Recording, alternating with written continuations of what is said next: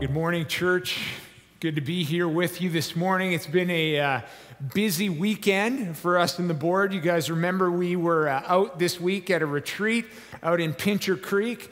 The drive out to Pincher Creek was very nice. I'd never driven that highway before, so I got to see all those windmills there. That was spectacular as well.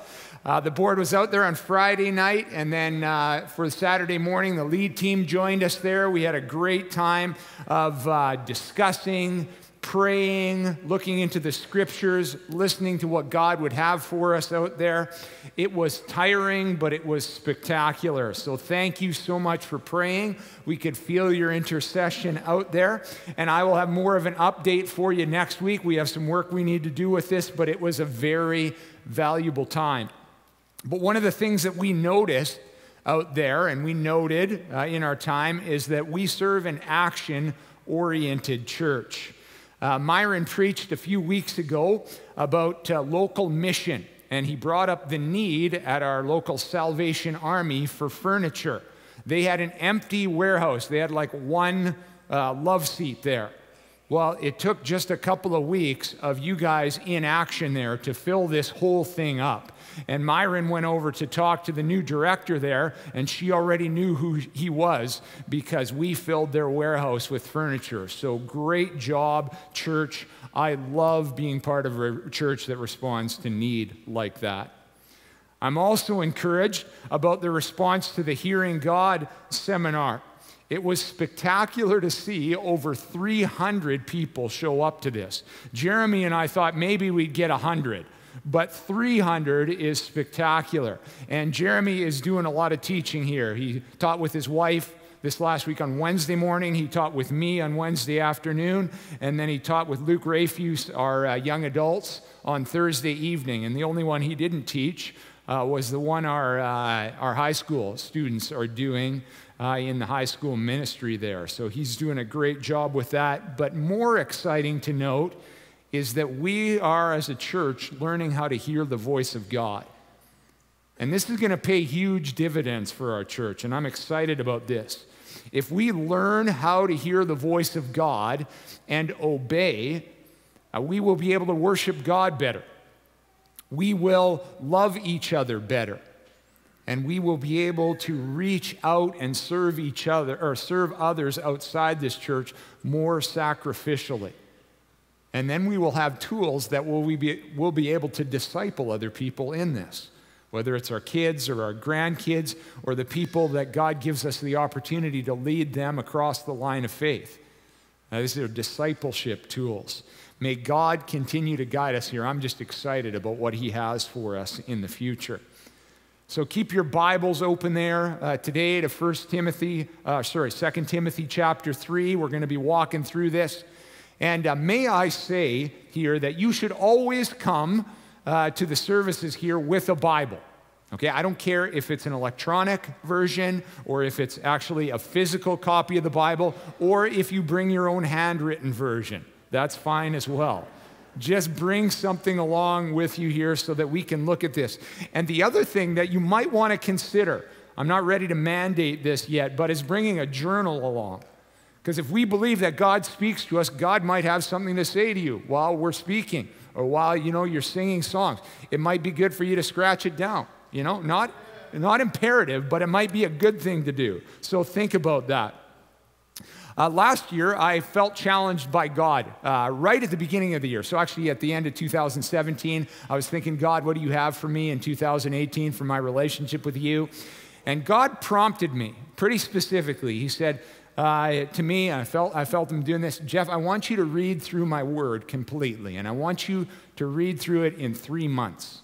So I said, all right, God, I'll do this. And I signed up, on the Bible app there for the Bible Project, read through the Bible in the year. And I said, if I do 3 or 4 of these a day, I'll be able to read through it in 3 months. And so I started on this journey there. And as I was reading through this, I just felt God put His arms around me. And, just hug me. He was just showing me His love. Every day I was reading this, He was just showing Himself to me.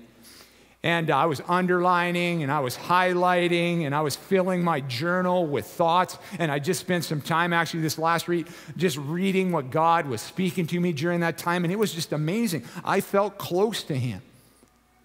And honestly, at that time, it was really the only thing that was going well in my life. I was unsatisfied at my job. Janelle was really sick. A couple of my kids were struggling pretty hard. My dad actually passed away suddenly from a heart attack at the end of January. In the middle of that, right the night before we had his funeral, I got T-boned in an intersection. I woke up the day after his memorial service and had the worst flu of my life. I was in bed for a week. And there are other things I don't have time really to mention. But in the midst of all this, as I was reading through the scriptures there, I just felt God's arms come around me, just telling me that he loved me and he cared about me. He was speaking to me, and it was amazing. This is my heavenly Father speaking to my heart. God still speaks to us today, and he speaks through this book.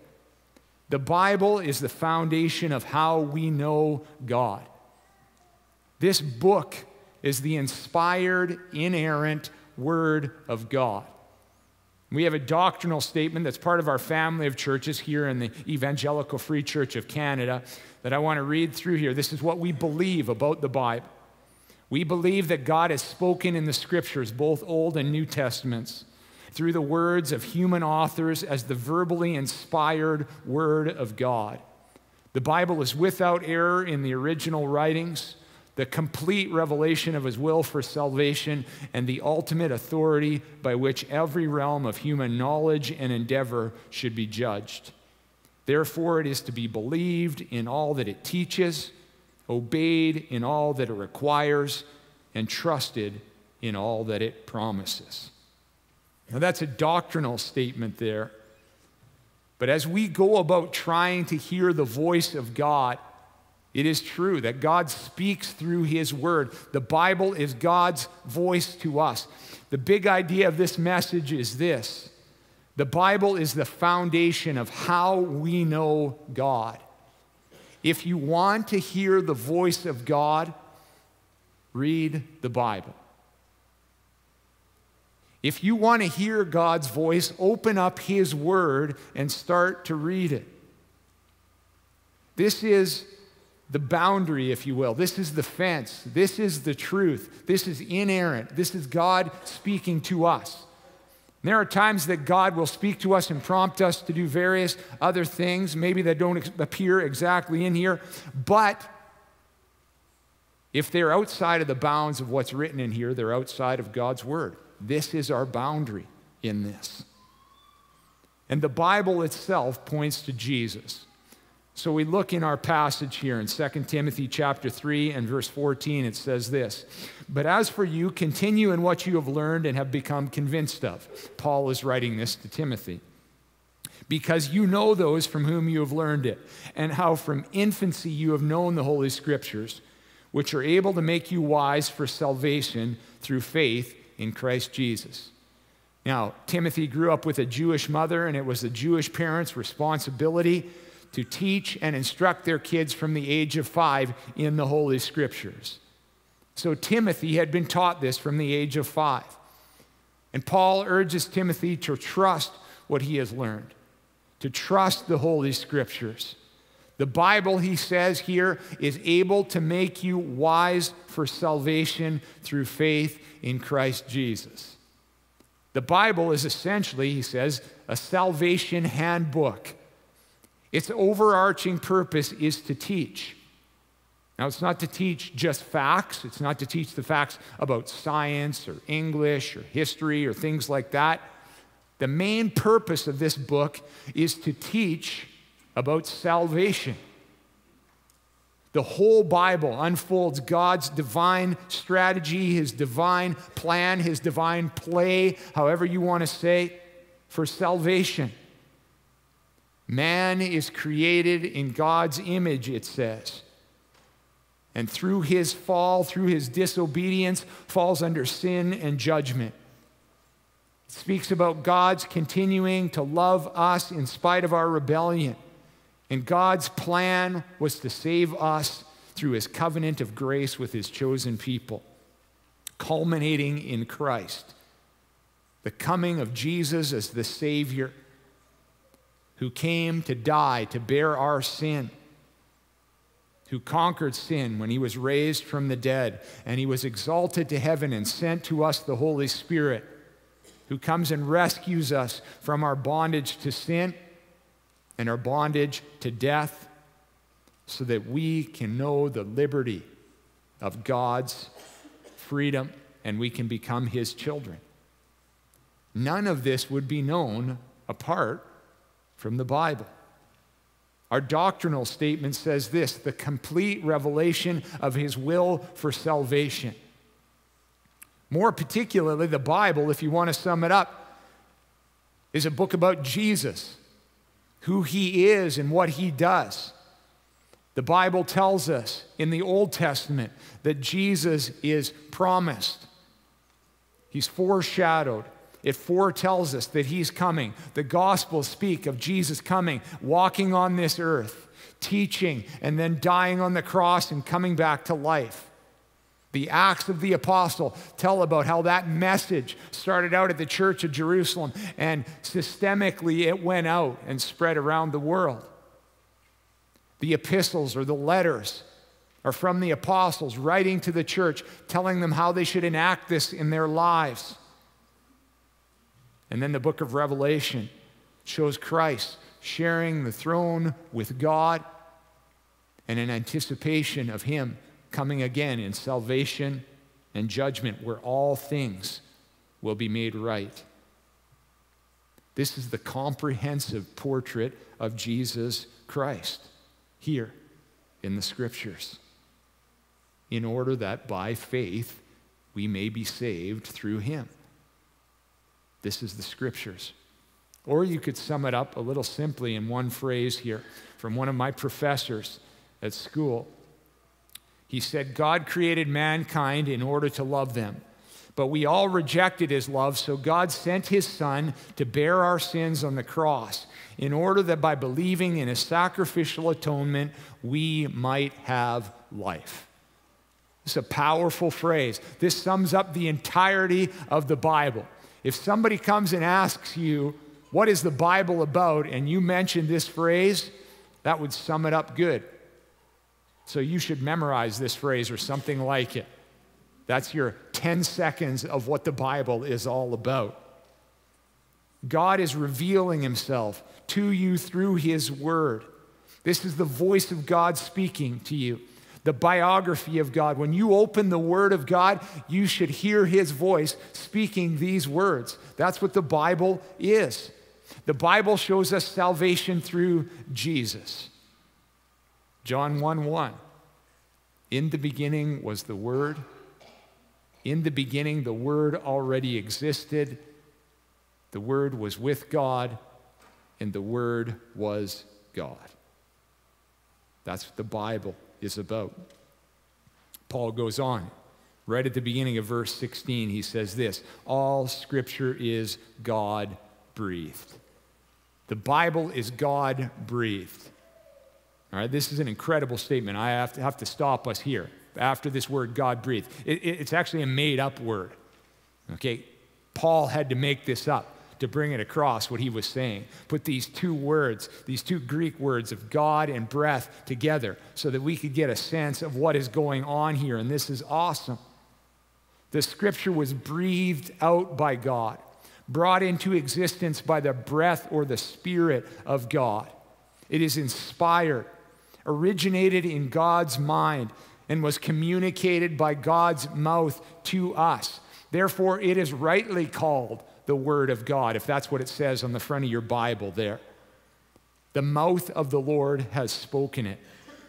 Or as Peter stated in 2 Peter chapter 1, verses 20 and 21, above all, you must realize that no prophecy in Scripture ever came from the prophet's own understanding or from human initiative. No, those prophets were moved by the Holy Spirit, and they spoke from God. I wish we had all the time to go into the details of the divine nature of the Bible, the proofs that this is a divine book. And that's very exciting for me, okay? Because this is what changed my life when I was 18 years of age. I was doubting, and I didn't know whether what I had grown up in was true, and so this set me on a journey to look for truth and what was empirically true about this. And just the research of this just changed my literal trajectory. But I just have time just to mention briefly 3 things. All right, we can be sure of the text. This is an ancient book, over 2,000 years old. And so there's some question, is what we have here, was it written originally, or has it changed over time? We know with 99% certainty that what you have in your hand, although it's a translation, is accurate. 99% accurate through the study of textual criticism. That if I could, and I can't because it's in a box in my house somewhere up in Calgary waiting to come down here, but I could pull out a Greek translation of the New Testament and a Hebrew translation of the Old Testament and show you this is what the authors would have written. We can be sure of that. Second thing is we know that these are eyewitness accounts. And back in ancient time, when you had multiple eyewitness attestation to biographical characters like Jesus and the characters that we have here, that we can be sure they wrote factual accounts. You have multiple eyewitness accounts here to the events that are going on in the Bible. We can be sure that these events are true. And we have archaeology backing this up. There are new discoveries made every year that show archaeologically that what we have in the Bible is true, it's accurate, and it's right. Suffice to say that what you hold in your hands are the very words of God, infallible, inerrant. God's complete revelation for your life and your salvation. If you want to hear God's voice, read His Word. This is God's Word. And the Bible guides us to follow after God. And Paul goes on here. In the second part of verse 16, all Scripture is God-breathed and is useful for teaching, rebuking, correcting, and training in righteousness, so that the servant of God may be thoroughly equipped for every good work. Paul goes on now to show the profit of Scripture. It relates to both creed and conduct, to both faith and practice, to both doctrine and manner, to both belief and behavior. We have these 4 words here, right? We have teaching, rebuking, correcting, and training. And they go together. They're coupled together. For teaching and rebuking, that's about our belief. It teaches us what we should believe about God.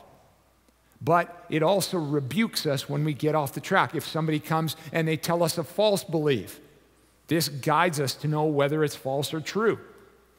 And also, if we happen to get off track, it brings us back on track. It'll rebuke us in that way. But it also corrects and trains us in righteousness. So in our behavior, what we should be doing, it corrects us if we get off ethically on a wrong track. But it also trains us in what we should do in righteousness. Now, just a small example of this. When I was a teenager, I heard that I should not have sex with anyone before I got married, all right? People, my parents, okay, my youth pastor said, you shouldn't do this.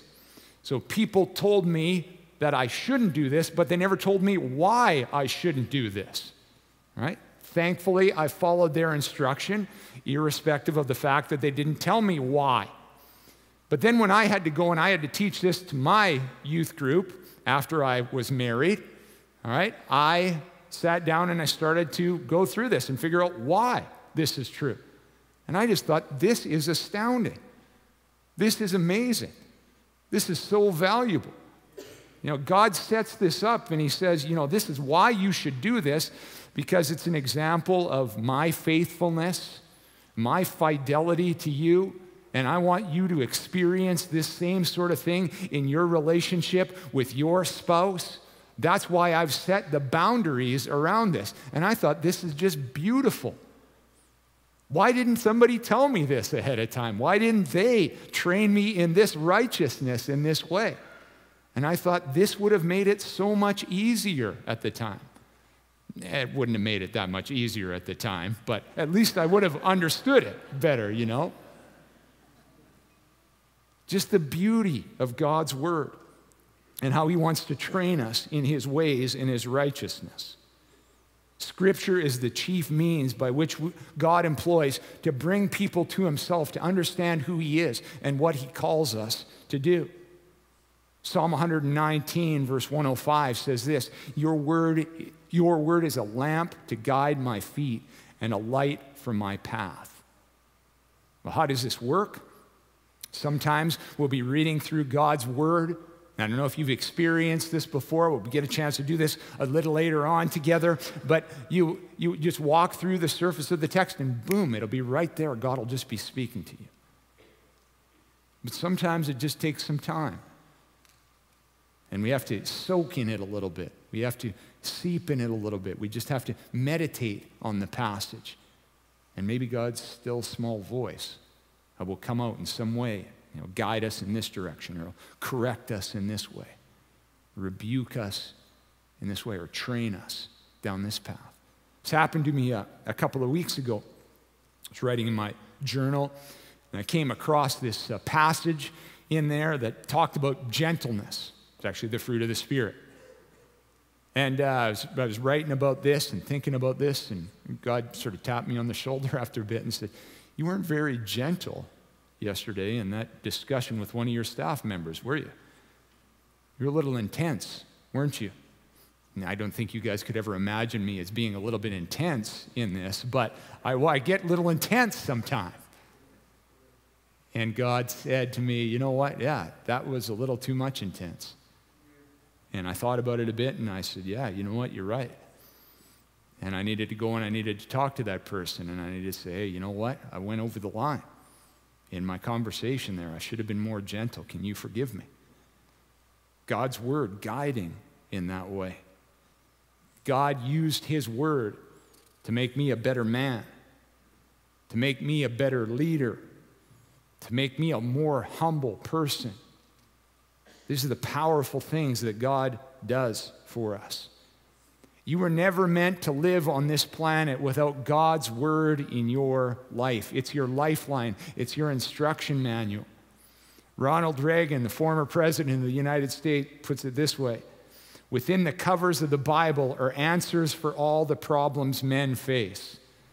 Probably meant women as well, but at least for all the problems that we as men face, the Bible, is great for this. And the invitation here from God for us is to go deeper into this. He wants you to hear his voice. This is God's word. This is God's voice to us here. God reveals himself to you in this. And God guides and directs us in this. If you want to hear God's voice, read his word. Soak in it. I remember as a teenager sitting in church and looking up on the stage and seeing my pastor preaching up there and thinking, man, I wish I knew the Bible like that guy did. Because then I could win all the Bible trivia games, right? That was my thought process then. I was competitive back then as well. And I started to read the Bible, and I remember right at the beginning, just going to the book of Proverbs. It has 31 chapters, and so just started reading through there, one chapter every day. And then once I got over the fact that you're allowed to write in your Bible, then I was able to, just underline the verses that stuck out to me. And that's how it started for me. I started reading the Bible, a chapter a day, a little bit a day. And then I got the opportunity to go to Bible school for a while.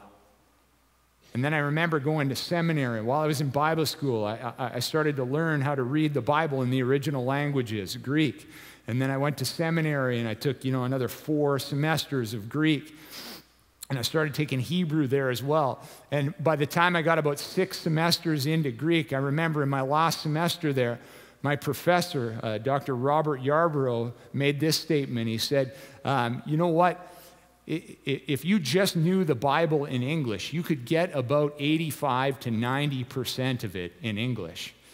And I'm there, and my mind was just blown right there when he said that. Because I'm like, why have I spent all this money and all this time learning Greek if I can get, 85, 90% by doing that? Bad news for me, good news for all of you guys here. We can get to know God's word just by reading it.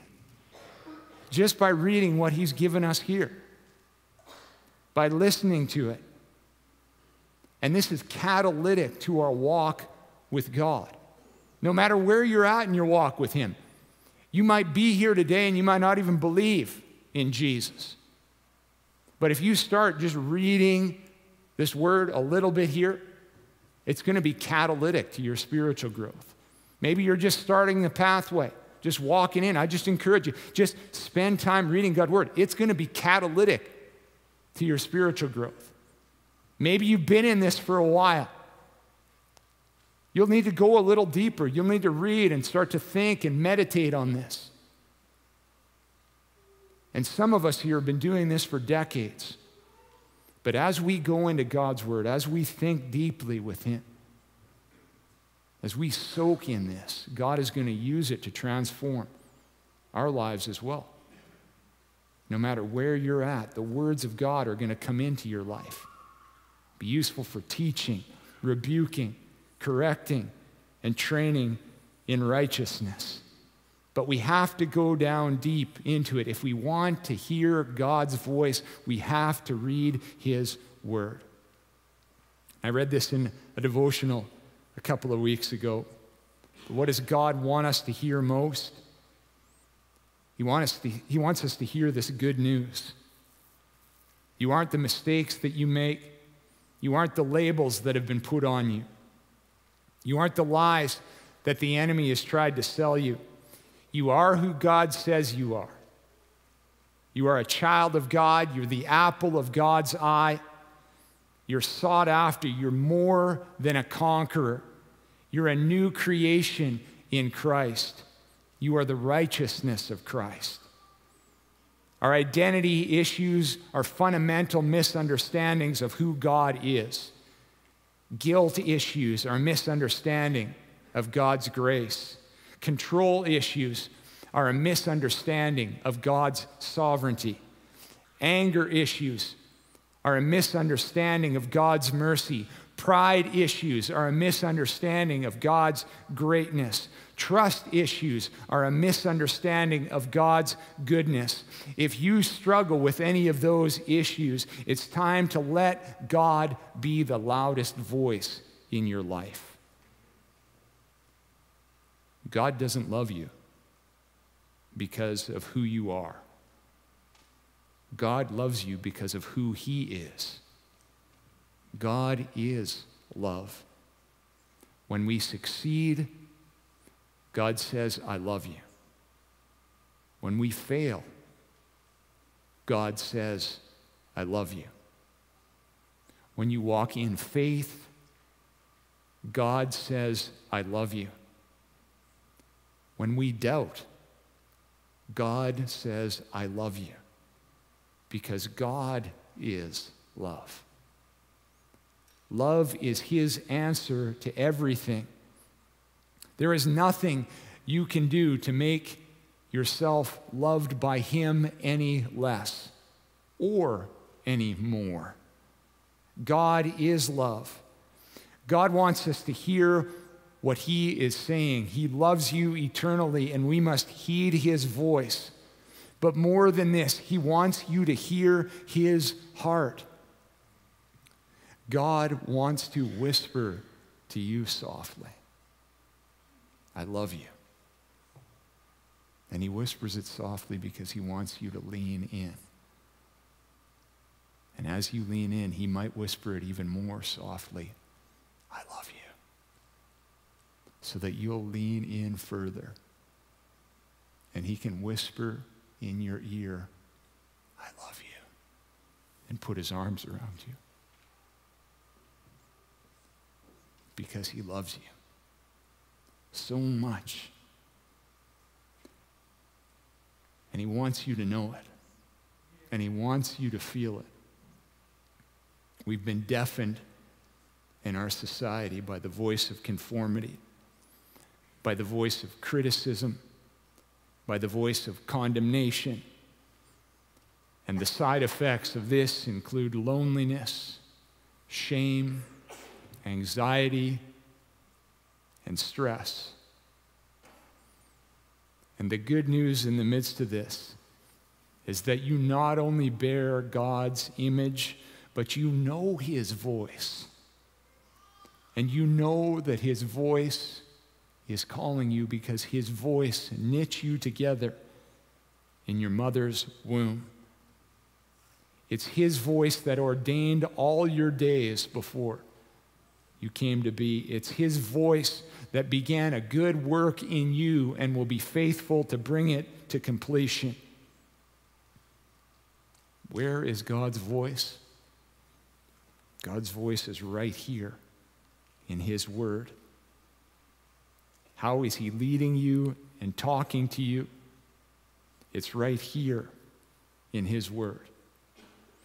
If you want to hear his voice, read his word.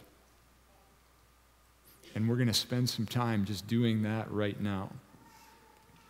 We're going to spend a few moments here just taking some time to read God's word. And so if you want to take with me the sheet that's in your bulletin there and just pull that out. And if you're watching us on the live stream or you just need another sheet of paper, just pull out a different sheet of paper there. And you'll be able to follow along in this way. And we're going to read together from John chapter 17, verses 20 through 26. I'm just going to teach you a little way to do this. It's called divine reading, Lectio Divina. And we're going to walk through this here, and I'm going to read it out. And while I read, and I'm going to read it a little bit slowly here, I'm just going to invite you to take a pen, or if you don't have a pen, there's a pencil in the seat in front of you there. And just as I'm reading through here, if God draws your attention to a phrase or something, just check it off there. And then we're going to take just 3 or 4 minutes of quietness after I'm done reading, and you're just going to start to write what God's been saying to you. And he'll begin to speak to you. Maybe it'll be through a word, might be through a picture, a thought, or this passage here. And just write those things down. And then I'll read through the passage again. And then I'll just give you a moment where you can just pray and come to God and just say, God, just put this message in my heart. All right, so let's do this little practice together, just a little practicum, a little tool that we want to put in your toolbox here of how to read God's word. So I'll read through it once, just mark off where God is drawing your attention to. This is Jesus' prayer, his high priestly prayer before he walks to the cross. So this is his prayer for us. Jesus says, "My prayer is not for them alone.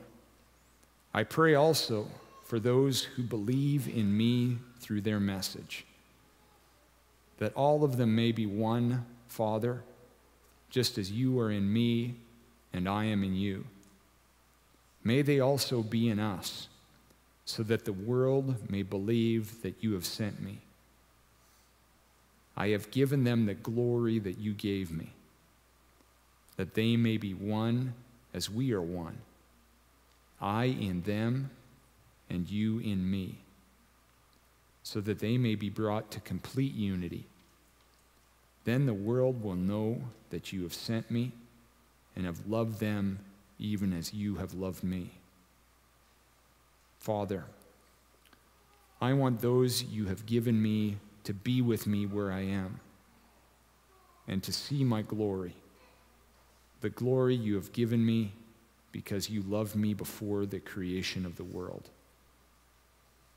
Righteous Father, though the world does not know you, I know you, and they know that you have sent me. I have made you known to them and will continue to make you known in order that the love you have for me may be in them and that I myself may be in them.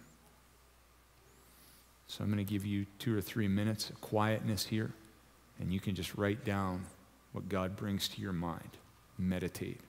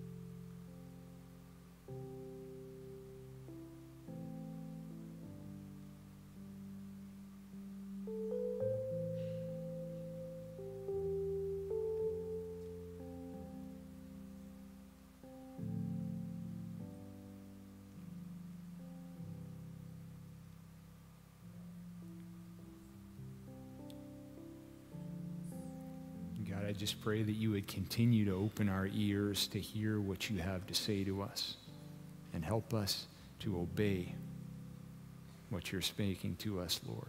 We trust you for your help in the midst of this. Amen. I'll read through this passage again here. You can listen, or you can continue to write what God is speaking to you. My prayer is not for them alone. I pray also for those who will believe in me through their message, that all of them may be one, Father, just as you are in me and I am in you. May they also be in us, so that the world may believe that you have sent me. I have given them the glory that you gave me, that they may be one as we are one, I in them and you in me, so that they may be brought to complete unity. Then the world will know that you sent me and have loved them even as you have loved me. Father, I want those you have given me to be with me where I am, and to see my glory, the glory you have given me because you have loved me before the creation of the world. Righteous Father, though the world does not know you, I know you, and they know that you have sent me. I have made you known to them and will continue to make you known, in order that the love you have for me may be in them and that I myself may be in them. And then I would spend some time either writing down what God had for me, what he directed me, that sort of thing if I was doing this on my own. If I was doing this with another person or a group of people, we just spend some time then sharing how God had directed us, how he had guided us in this, and what we were going to do as a result of that. So this is just a tool to put in your toolbox, a way that you can read Scripture, one of the many ways that you can do this. And so if this works for you, this is something that you can use to teach other people. It's a simple tool. I would encourage you to take it. But The Bible is the foundation of how we know and follow God. If you want to hear his voice, you must read his word. So take time to soak in God's word and let it change you. Amen.